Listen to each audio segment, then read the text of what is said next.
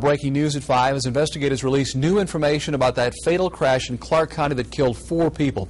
Authorities say the truck driver that hit the bus was simply going too fast for conditions. Sonu Wasu live with more on exactly what happened that day. Sonu?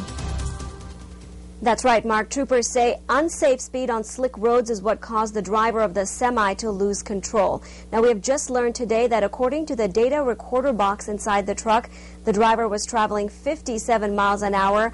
While that is below the posted speed limit, troopers say that's still much too dangerous on a snow-covered highway. Now, this was the scene on Interstate 70 when the semi lost control, jackknifed and slid across the median, slamming into a shuttle bus filled with adults with developmental disabilities. 4 people were killed in the crash, 6 others injured. Troopers call this a very complicated investigation, not only because of the size of the vehicles involved, but the fact that most of the victims were restrained and wheelchair-bound. The 54-year-old driver of the semi, Zygmunt Wykowski of Illinois, worked for a company called Highway Transport Chemical Incorporated.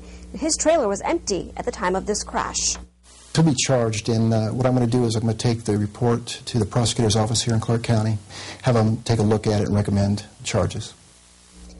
Now, at this time, troopers do not believe alcohol or drugs played a factor in this crash, and we're told that troopers actually are advising all drivers to use caution and drive slower than the posted speed limit in bad weather conditions.